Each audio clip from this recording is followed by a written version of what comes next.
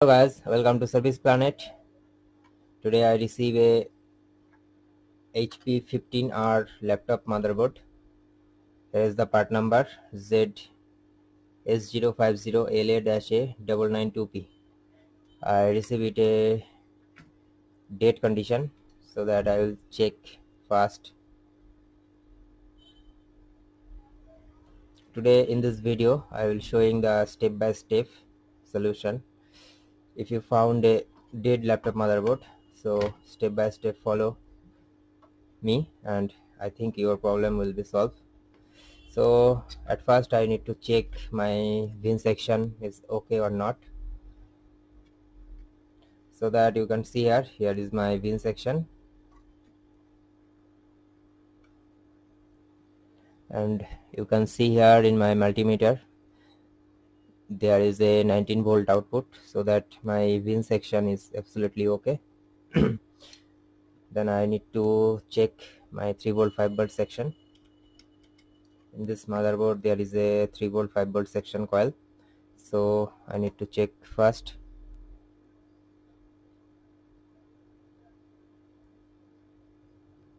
You can see here there is a 5.2 volt, that means 5V section is okay, and there is a 3.4 volt, that means 3.3 volt is also okay. So that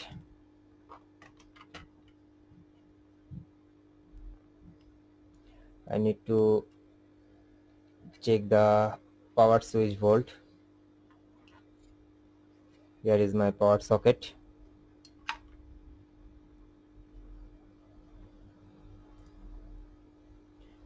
Pin number 2 is my switching pin, so here is 3.2 volt comes.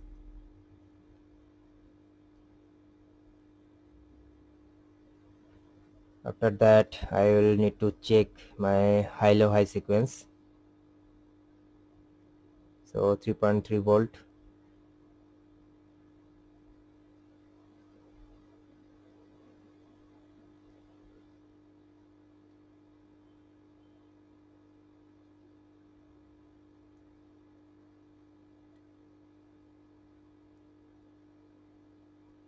There is no high-low high sequence. I think my power button has created a problem, so that I will try to short with a tweezer.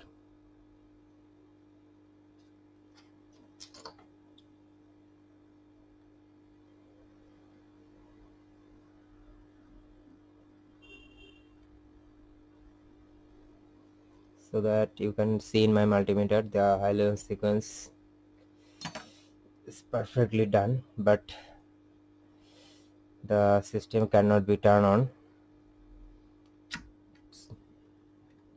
After that I need to check my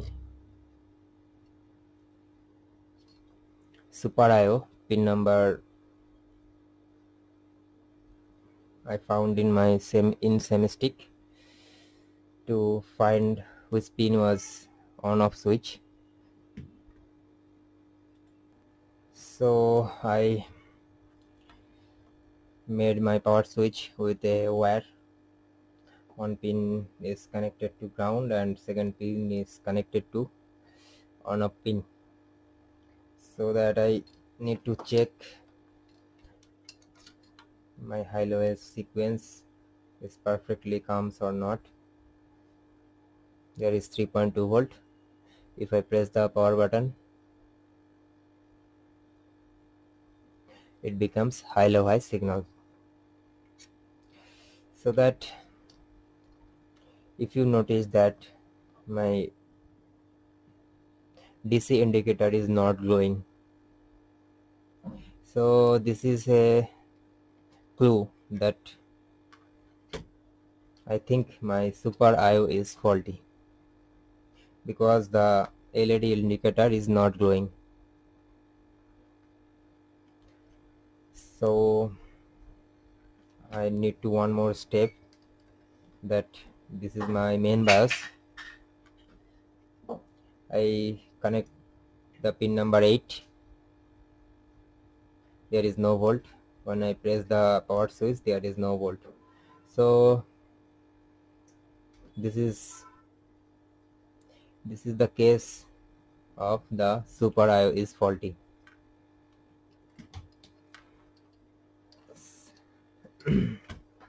I will show you in the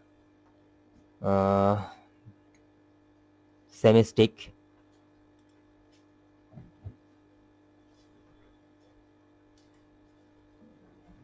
So this is the semi stick, and I already found it that the pin number 114, this is my on-off switch. So let's check. You can see here it's already marking. There is 32, there is 64, there is 96, and this side start with 97. So that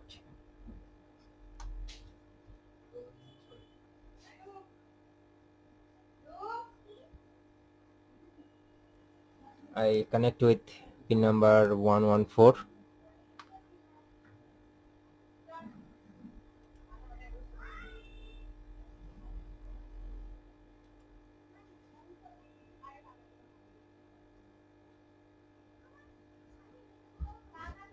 Connect with 114. There is 3.3 volt available. When I press the power button, the hello high signals come, but laptop motherboard does not turn on. I already told you that I have a doubt to that my AC BIOS or my Super I/O may be faulty. So at first I need to flash the AC BIOS because my Super I/O is a programmable Super I/O. Here is the number KB9012QF. This is a programmable Super I/O, so I need to flash the AC BIOS.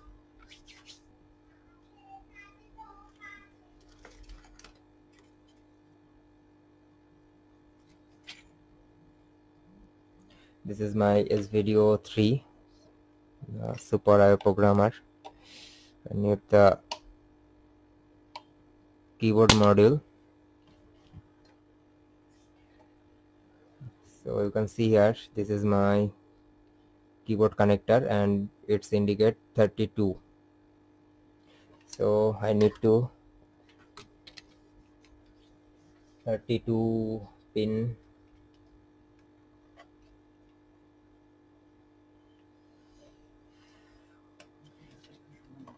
flat cable and already connect here. Now I need to go in Windows to flash the Super I/O. So that I already download the AC BIOS. There is the AC BIOS file and I need to program the Super I/O. So at first I select the motherboard. There is a LA992P HP15R model. So I need to select it. There is a warning, motherboard must be unpowered.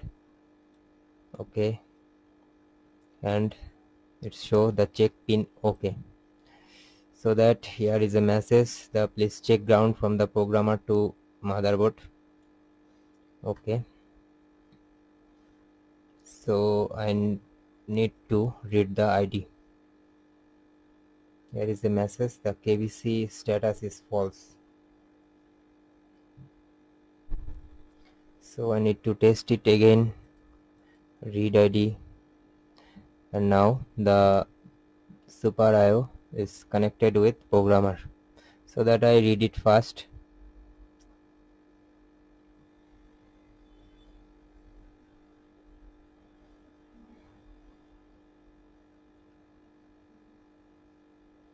After that there is a hex viewer option. You can see here the BIOS file is showing the hex value. That means maybe my BIOS is corrupt. So I need to open the tested BIOS file,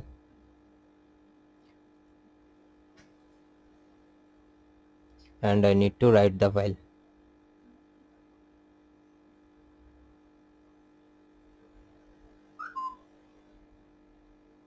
There is a 4 step. At first it will erase the AC BIOS. After that it will blank check. Third step is it will start writing. After that it will verify the writing is successful or not. So if you found the 4th step is complete successfully, that means your Super IO is okay. So I need to verify OK message. So here is the verify OK. That means my program is successfully right. Now I need to check the motherboard.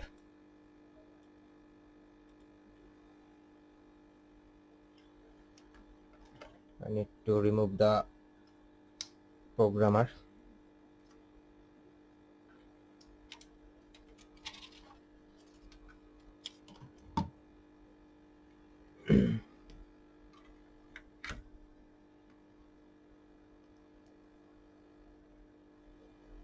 You can see here the adapter indicator is glowing. That means my AC BIOS is working, and I need to press the power button. You can see in my DC reading the ampere consumption is high, and my motherboard is turned on. So I need to check the USB data. You can see here USB data is coming. That means my display is also okay. So that I will confirm it.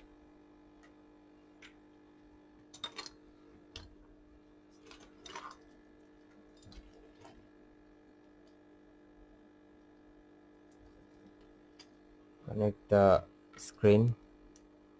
Now I need to turn on.